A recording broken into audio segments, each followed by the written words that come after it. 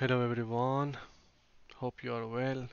Yasin here with another trade on S&P 500 CFD contract, actually using MetaTrader 5, and the date of trade was 20th of April.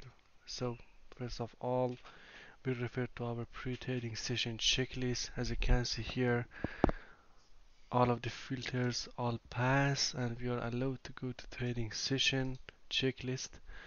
And regarding news, we didn't have any news on the time of trade, and volatility was okay. And regarding the macro chart pattern until entry signal, I would like to share with you my live trade, and let's review it. Everything is explained on the video, and obviously the trade was taken as per the PAAT system, Price Action Algo Trading. Alright, so let's begin.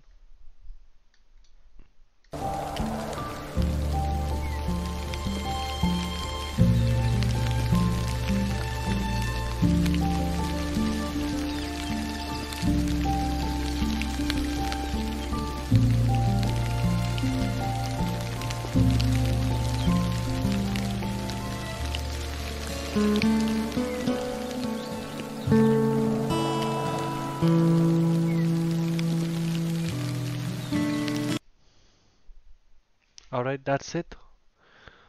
Hope you enjoy it. Have a great day.